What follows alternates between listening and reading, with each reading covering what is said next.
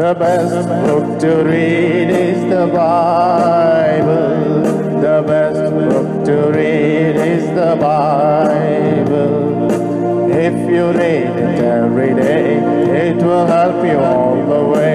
Oh, the best book to read is the Bible. Dear brothers and sisters in the Lord, ప్రభునందు ప్రియమైన సహోదరి సహోదరులారా, today's verse for our meditation is taken from the book of Job, chapter 11, verse 18. ఈ దినము మన ధ్యానం కొరకు యోబు గ్రంథం 11వ అధ్యాయము 18వ వచనం నుండి తీసుకొనబడింది. Thou shalt be secure because there is hope. నమ్మకమునకు ఆస్పదము కలుగును గనుక నీవు ధైర్యముగా ఉందువు. Throughout the book of Job, we observe two important things repeatedly being mentioned. యోబు గ్రంథం అంతటిలో కూడా మనం గమనిస్తే రెండు సంగతులు తరచుగా మనకు ప్రస్తావనకు వచ్చినట్టు చూస్తాం. The first is మొదటిది the self-righteousness of Job. యోబుకున్న స్వనీతి. We can see it in his words. తన మాటల్లోనే మనం చూడొచ్చు. Often we hear his bitter complaints which exposed his pride and the spirit of self-satisfaction. తరచుగా ఇలాంటి ఫిర్యాదులతో కూడినవి తన జీవితంలో తన యొక్క స్వనీతిని ఆయన కనపరిచిన సంగతులు మనం చూస్తాం. It exposed his pride and his self-satisfaction. తనకున్న గర్వాన్ని చూపిస్తున్నాయి, తన స్వయం తృప్తి చెందిన సంగతులు మనం చూస్తాం. I am all right. అంటే నేను బాగానే ఉన్నాను. So the second thing we see in the book of Job is యోబు గ్రంథంలో మనం చూసే రెండవ సంగతి the misguided accusations of each of his friends. తన స్నేహితులందరూ కూడా వారు తప్పుదోవ పట్టించినటువంటి విషయాలు చూస్తారు. They accused Job. యోబుని వారు నిందిస్తారు.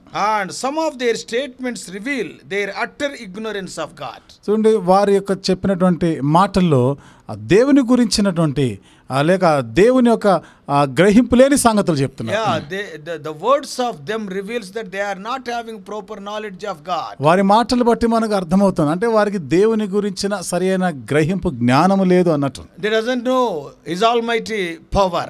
ఆయన యొక్క సర్వశక్తి ఏమిటిదో వారికి తెలియదు. They could not understand the unfathomable wisdom of God. దేవుని కొలత లేనటువంటి ఆ జ్ఞానము వాళ్ళకి అర్థం కాలేదు. In today's verse for our meditation, నేటి దిన ధ్యానము కొరకైన ఈ వచనంలో these are the words of Jophar the Naamathite.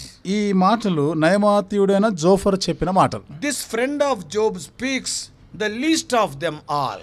యోబు యొక్క స్నేహితుడైన ఇతను మిగతా వారందరికన్నా చాలా తక్కువగా మాట్లాడినాడు. Jophar spoke in chapter 11 and then in chapter 20. Zophar 11వ అధ్యాయంలో మరియు 20వ అధ్యాయంలో మాట్లాడతాడు. But he speaks more arrogantly and confrontationally. అయితే అతను మరింత ఎదిరింపుతో కూడినటువంటి మాటలు మాట్లాడుతున్నాడు. Very arrogant. ఆయన చాలా reckless. నిర్లక్ష్యంగా ఆయనతో మాట్లాడుతుంటాడు. He speaks without empathy or pity. ఆయన మీద ఏ దయ జాలి లేనట్టుగా మాట్లాడతాడు. Though he is younger to Job, he rebukes Job. యోబు కన్నా చిన్నవాడైనా యోబుని గద్దిస్తాడు. Jophar teaches theology in verses 7 to 12. 7 నుండి 12 వచనాల్లో ఈ జోఫరు యోబుకే ఈ వేదాల గురించి చెప్తుంటాడు. What he is telling? ఏమని చెప్తున్నాడు? I am reading those verses. ఆ వచనాలు చదువుతున్నాను. Though it is a longer portion, 11th chapter 7 to 12. ఇది కొంచెం ఎక్కువైన భాగమైన 7 నుండి 12 వచనాలు. What Jophar is telling? చూడండి జోఫరు ఏమని చెప్తున్నాడు. Canst thou by searching find out God? Canst thou find out the Almighty unto perfection? It is as high as heaven. What canst thou do? Deeper than hell. What canst thou know? The measure thereof is longer than the earth, and broader than the sea. If we cut off, and shut up, and gather together, then who can hinder him? For he knoweth vain men, he seeth wickedness also. Will he not then consider it? For vain man would be wise, though man be born like the wild ass colt. దేవుని గుడాంశములను నీవు తెలుసుకొనగలవా? సర్వశక్తులకు దేవుని గూర్చి నీకు పరిపూర్ణ జ్ఞానము కలుగునా? అది ఆకాశ వీధి అంత ఉన్నతమైనది, నీవేమి చేయదు? పాతాళము కంటే లోతుగానున్నది, నీవేమి ఎరుగుదువు? దాని పరిమాణము భూమి కంటే అధికమైనది, దాని వెడల్పు సముద్రము కంటే అధికమైనది. ఆయన సంచారము చేయుచు ఒకని చెరలో వేసి వ్యాజ్యమాడ పిలిచినప్పుడు ఆయనను అద్దగింపగలవాడెవడు? పనికి మాలిన వారెవరో ఆయనే ఎరుగును గదా. పరిశీలన చేయకయే పాపము ఎక్కడ జరుగుతున్నదో ఆయన తెలుసుకొనును గదా. అయితే అడవిగాడిద పిల్ల నరుడై పుట్టిన నాటికి గాని బుద్ధిహీనుడు వివేకి కాడు. Jophar almost scolded Job with rough words and humiliated him. Zophar దాదాపుగా చాలా కరుకైనటువంటి మాటలతో, అవమానపరిచే మాటలతో యోబుతో చెప్తున్నాడు. He associates Job with the empty-headed man and vain man, as it is written in verse 12. 12వ వచనంలో రాయబడిన ప్రకారము తనకి ఆ బుద్ధి లేని అవివేకిగా మాట్లాడుతున్నాడు అతనితో. That was very painful to Job. ఇది యోబుకి ఎంతో బాధ కలిగించింది. Already Eliphaz and Bildad accused Job. ఇప్పటికే ఎలీఫస్, బిల్దద్ అనేవారు యోబుని ఎంతో నిందిస్తూ మాట్లాడినారు. At that low point in Job's life, యోబు యొక్క జీవితంలో అంత దీన స్థితిలో ఉన్నప్పుడు Jophar should have had sense and compassion to take a new approach. Zophar ఒక నూతన విధానంలో కొత్త మాటలు మాట్లాడవలసింది. Maybe to encourage Job. యోబుని కొంత ప్రోత్సహించి ఆదరించడానికి. How often we too behave like that. అనేక పర్యాయాలు మనం కూడా ఆ విధంగా ప్రవర్తిస్తాం కదా. When others are in deep despair, ఇతరులు ఎంతో కృంగిపోయి నిరాశలో ఉన్న స్థితిలో ఉన్నప్పుడు, instead of identifying ourselves with their grief and encouraging them to recover, వారి దుఃఖంలో మనం ఏకీభవిస్తూ వారిని కొంత ప్రోత్సహించి బలపరచడానికి బదులుగా we behave foolishly. బుద్ధిహీనంగా ప్రవర్తిస్తాం. We grab that opportunity to show forth how holy we are. చూడండి, మనం ఎంత పరిశుద్ధులమో కనపరచుకోవడానికి ఈ అవకాశాన్ని ఉపయోగించుకుంటాం. సందు దొరికితే చాలు. ఆ సందు దొరికితే Oh, we want to show forth our holiness. మన పరిశుద్ధత, మనం ఎంత నీతిమంతులమని చెప్పుకోవడానికి చూస్తాం. Bible says in Romans 12:15, రోమిలకు రాసిన పత్రిక 12వ అధ్యాయం 15వ వచనంలో బైబిల్ ఈ విధంగా సెలవిస్తుంది. rejoice with them that do rejoice and weep with them that weep. Romans 12:15. రోమిలకు రాసిన పత్రిక 12వ అధ్యాయం 15వ వచనము, సంతోషించు వారితో సంతోషించుడి, ఏడ్చు వారితో ఏడుపుడి. When other believers are in troubles and tears, సాటి విశ్వాసులు కష్టాల్లో కన్నీళ్లలో ఉన్నప్పుడు never use that opportunity to publicize your saintly character. ఎప్పుడు కూడా నీకున్నటువంటి భక్తి జీవితం, నీ పరిశుద్ధత గురించి చెప్పుకోవడానికి ప్రయత్నించొద్దు. Better than thou. నీకన్నా నేను బాగున్నానని, Oh, me holy. కాబట్టి నేను పరిశుద్ధుడనని, నా పరిశుద్ధత గురించి. That attitude is not good. ఆ వైఖరి మంచిది కాదు. Undoubtedly they must have committed some mistakes. నిస్సందేహంగా వారు తప్పులు చేసి That's ఉంటారు. why they are in troubles. అందుకనే వారు కష్టాల్లో పడ్డారు. Yet identify yourself with them in their troubles. అయినను వారి కష్టాల్లో వారితో నీవు మరి ఐక్యపరచుకోవాలి. Console them. వారిని ఆదరించాలి, ఓదార్చాలి. Thus, through your love and concern, నీ ప్రేమ, నీ పట్టింపును బట్టి they can be restored. వారు సమకూర్చబడగలరు. Yeah, it is the mind of Jesus. అది యేసు ప్రభువును కలిగిన మనసు. About the ministry of Jesus, it is prophesied in Isaiah 42:3. యేసు ప్రభు యొక్క సేవ పరిచర్య గురించి యెషయా గ్రంథం 42వ అధ్యాయం 3వ వచనంలో రాయబడింది. What is written there? ఏమని రాయబడింది అక్కడ? Isaiah 42:3. యెషయా గ్రంథం 42వ అధ్యాయము 3వ వచనం. A bruised reed shall he not break, and the smoking flax shall he not quench. నలిగిన రెల్లును అతడు విరువడు, మకమక్కలాడుచున్న జనపునార వత్తిని ఆర్పడు. Already that is bruised reed. ఇప్పటికే చూడండి, అది నలిగిపోయిన రెల్లులాగా ఉంది ఆయన Already it is పరిస్థితి. totally bruised. ఇప్పటికే పూర్తిగా నలిగిపోయిన స్థితిలో ఉంది. The Lord will not break that further. కాబట్టి దేవుడు ఇంకా దాన్ని విరవడు. And the smoking flax. మకమకలాడుచున్నటువంటి ఆ ఒత్తి, What does it mean? అంటే అర్థం ఏమిటి? There is no guarantee whether will be whether shed forth the light again. ఆ వెలుతురు ఇంకా ఎంతసేపు మండుతుందో తెలియదు మనకి. And he will not quench that. అలాంటి దాన్ని ఆరిపివేయడు. The same is quoted by Matthew in Matthew's Gospel 12:20. మత్తయి సువార్త 12వ అధ్యాయం 20వ వచనం అదే మాటను ఆయన ఇక్కడ ప్రస్తావిస్తాడు. Here we see Job was like a reed which was already bruised. కాబట్టి ఇక్కడ యోబు కూడా నలిగిపోయిన రెల్లు వలె ఉన్నాడు ఇప్పటికే. As children of God, దేవుని పిల్లలంగా we must be comforters to them who are like the bruised reed and smoking flax. నలిగిపోయిన రెల్లు లాంటి పరిస్థితిలో మకమకలాడుచున్న జనపనార వలె ఉన్న వారిని ఓదార్చువారుగా ఉండాలి. We must weep with them that are weeping. ఏడ్చుచున్న వారితో కలిసి ఏడవాలి. That means అనగా identifying ourselves in their sorrows. వారి దుఃఖములో మనం ఐక్యపరచుకోవాలి. Today, oh brothers and sisters, సోదరి సోదరులారా, ఇది నాన్న, if you know anybody who is like that, ఎవరైనా ఇలాంటి పరిస్థితిలో ఉన్నట్టుగా నీకు అనిపిస్తే, they are like the bruised reed and the smoking flax. నలిగిపోయిన రెల్లు వలె మకమకలాడుచున్నటువంటి జనప వలె ఉంటే, they to know that they are suffering because of their own faults. వారికి తెలుసు వారి యొక్క సొంత తప్పులు పొరపాట్లను బట్టి ఇలాంటి పరిస్థితి వచ్చిందని. Don't be a burden to them. అలాంటి వారికి నీ ఒక భారంగా ఉండకూడదు. Don't pinch them with your words. నీ మాటల చేత వారిని నొప్పించొద్దు. Go and comfort them. వెళ్ళి వారిని ఆదరించండి. That is the nature of a Christian. ఇది క్రైస్తవుడికి ఉండవలసిన నైజం. Identify yourselves with their sorrows. వారి దుఃఖంలో నీవు ఐక్యపరచుకోవాలి. At least do for one person. కాబట్టి ఈ రోజు కనీసం ఒక వ్యక్తికైనా అలాంటిది చేయండి. Just search if anybody is like that around you. నీ చుట్టూ ఉన్న వాళ్ళు ఎవరైనా ఇలాంటి పరిస్థితిలో ఉన్నారో ఒక్కసారి Maybe in నువ్వు your family circle or friends circle or classmates or anybody.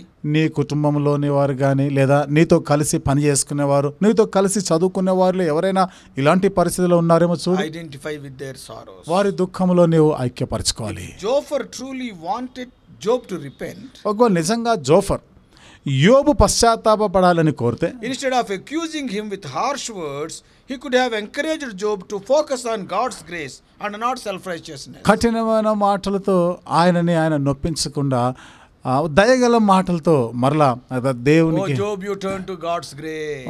యోబు ఇదిగో నువ్వు దేవుని యొక్క కృప, దేవుని యొక్క దయ వైపును మళ్ళుకో, స్వనీతి పరుడుగా ఉండకు. What are we? మనం ఏ పాటి వారము? Just look unto the grace of God. దేవుని కృప వైపు చూడు, He will restore you. ఆయన కదా So సమకూరుస్తాడు. instead of saying harsh words, he can say some comforting words. కఠినమైనటువంటి మాటలు చెప్పేదానికి బదులుగా ఓదార్పునిచ్చేవి, ఆదరించేటువంటి మాటలు చెప్పవచ్చు. By doing so, a fallen person can be restored. ఆ విధంగా చేయటం వలన పడిపోయిన స్థితిలో ఉన్న వ్యక్తి మరలా సమకూర్చబడగలడు. Sadly today, విచారకరమైన సంగతి ఇది నాన్న. there is much criticism of Christians by other believers. చూడండి, సాటి విశ్వాసుల ద్వారానే క్రైస్తవులు ఎంతో విమర్శించబడుతున్నారు. Many behave as if they alone have the exclusive knowledge of God. చాలా మంది ఏమనుకుంటారంటే నాకే దేవుని గురించి అంతా నాకే తెలుసు.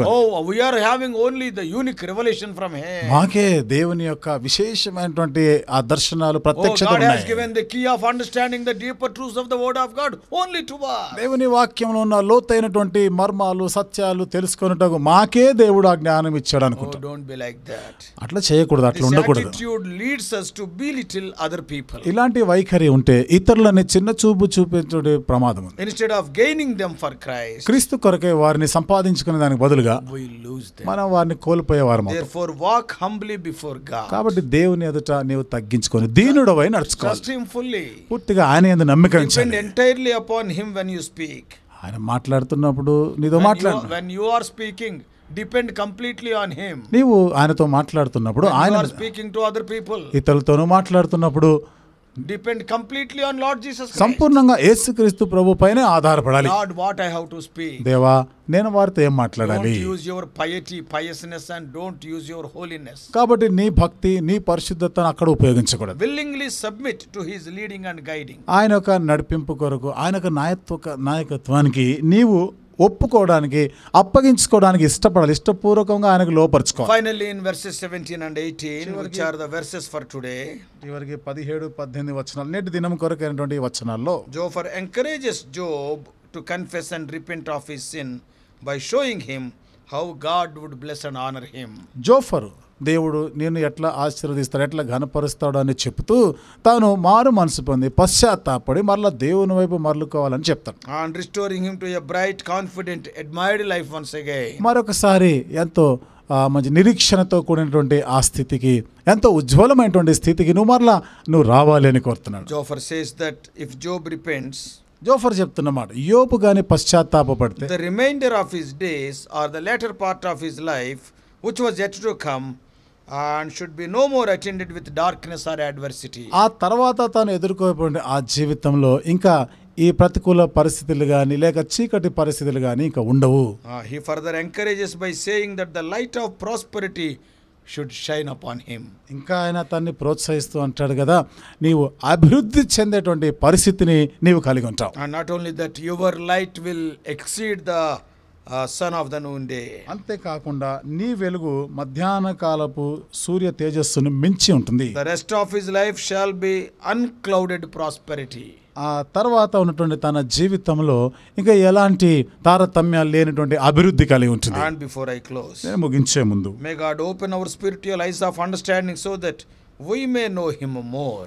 దేవుడు ఆయనను మనం ఇంకా అధికంగా ఎరుగులాగిన మన యొక్క గ్రహింపుని లేదా మన మనోనేత్రులను ఆయన తెరువ చేయను. May God grant us the desire to have the mind of Jesus when we deal with the people who are in troubles. కష్టాల్లో ఉన్న వారితో మనం వ్యవహరిస్తున్నప్పుడు యేసు ప్రభువును కలిగిన మనసు మనం కలిగి ఉండలాగిన దేవుడు మనకు సహాయం చేయనుగా. Many people around us are in troubles, tears and depression. మన చుట్టూ ఉన్న వారిలో చాలా మంది కష్టాల్లో కన్నీళ్లతో ఉన్నారు, నిరాశ నిస్పృహలో ఉన్నారు. Encourage them. కాబట్టి వారిని ఓదార్చాలి. Then you can see how the Lord works and you yourself can see the result. అప్పుడు దేవుడు ఏ విధంగా పనిచేస్తాడో దాని వల్ల వచ్చే ఫలితాలు నీ మట్టుకు నీవే చూస్తావు.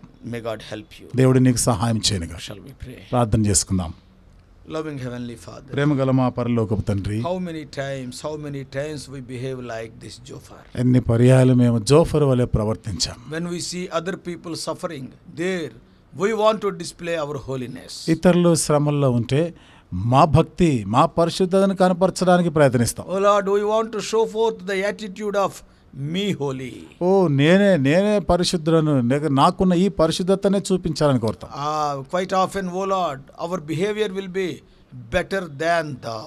తరచుగా ప్రభా నీకన్నా నేనే మెరుగు అన్నట్టుగా మేము ప్రవర్తిస్తాం. Help us not to be like that. ఆ విధంగా ఉండకుండా ఉండేదానికి సహాయం This is not the mind of Jesus. ప్రభా యేసు ప్రభు వారికి ఉన్న మనసు ఇట్లాంటిది కాదు. Our Lord Jesus Christ, He will not break the bruised reed. మా యేసుక్రీస్తు ప్రభు నలిగిన రెల్లును ప్రభా విరిచేవాడు కాదు. He will not quench the smoking flax. ప్రభా మకమకలాడుచున్న ఆ ఒత్తిని ఆర్పివేసేవాడు కాదు. Even though little life is there, He will make it fuller.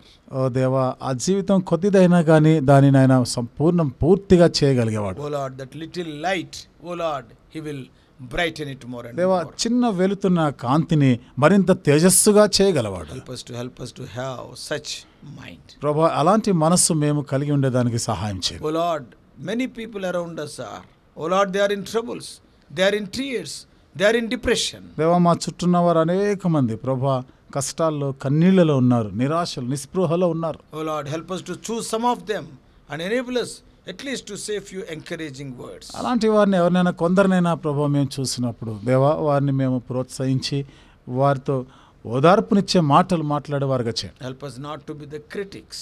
దేవా మేము విమర్శించే వారంగా ఉండకుందాంగా. Help us to be the comforters. ఓ దేవా మేము ఆదరించే వారంగా చేయండి. In Jesus' precious name we pray. యేసు ప్రభు వారి అమూల్యమైన నామములో ప్రార్థించి వేడుకుంటున్నాము తండ్రి. Amen. Amen.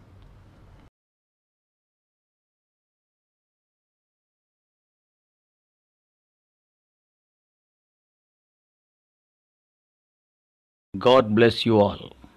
Please subscribe for more spiritual messages on YouTube channel John Victor Hebron.